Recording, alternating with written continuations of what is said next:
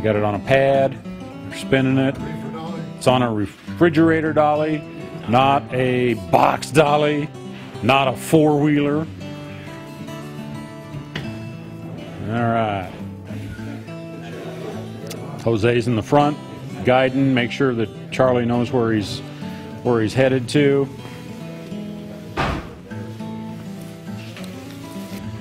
All right, Charlie's going to go up the right way, which is pulling it. There they go. Mike gave John a little TV here. I think we're going to end up in the kitchen at Cowboy. So Randy's going to pad it all up. And he gave it to Randy. So notice that is at an angle. Did the front, one side, other side, the back. You got a couple double protection on the front of the thing, and it's ready to go. All right, got a nice clean warehouse. Everything's picked up, looks good.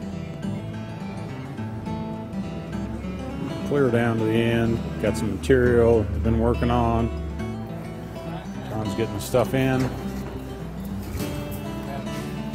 Padding it all up.